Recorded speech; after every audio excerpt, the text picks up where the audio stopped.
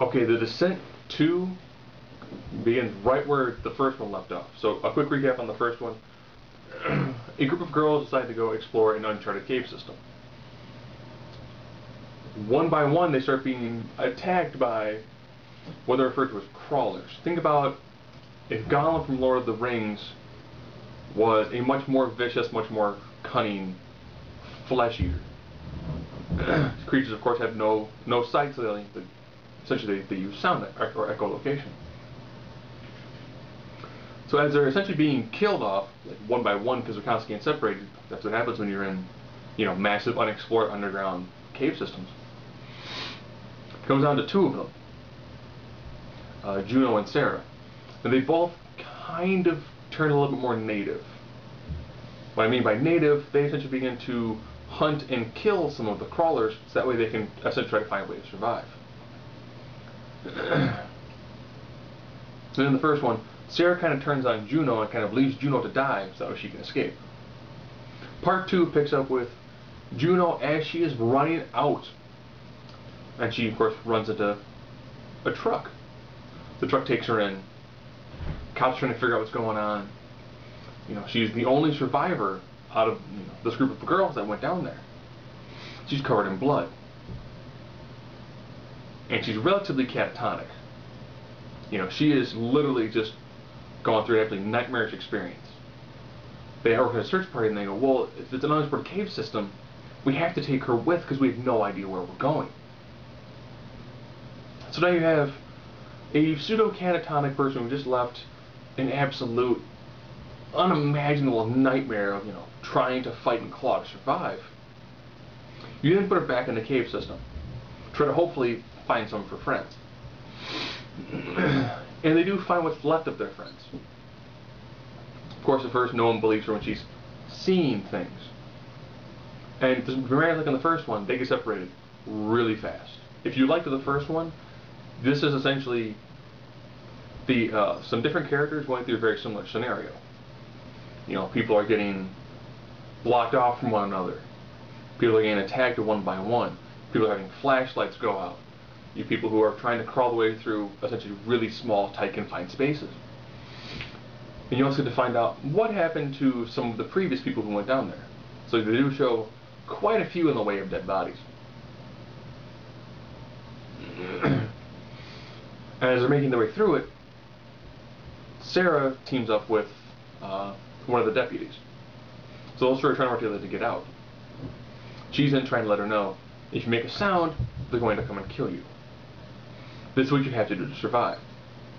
The sheriff ends up getting saved by somebody. That somebody is Juno. Juno pretty much now does not speak, because if you speak, then they're going to come after you.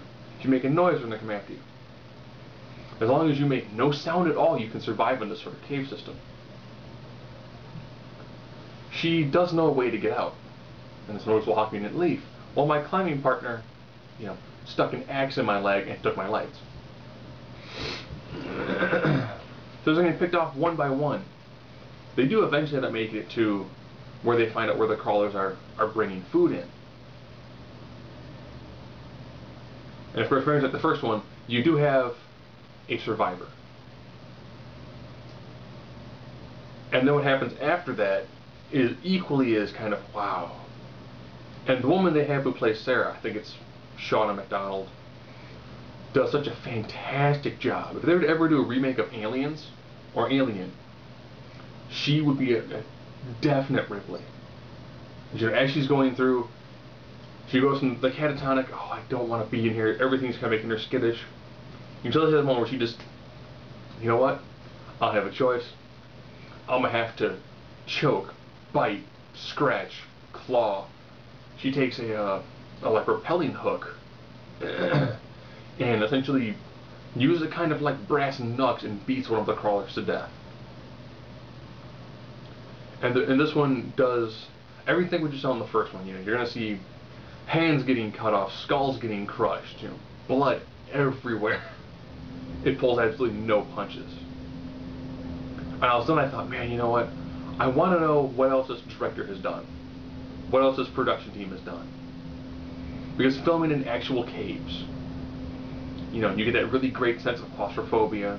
You're underground, so it takes out cell phones automatically. Lights always seem to go off for some strange reason. The water parts are done very well. There's only one complaint I actually have. I wish they would have had less ambient music.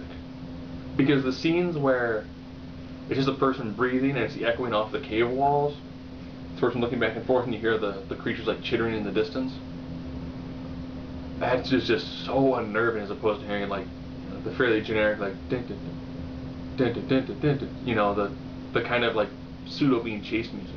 If they'd have gone away with that and it had to be almost entirely just raw ambient sounds as opposed to throwing in the background music, this one would have been slightly more intense.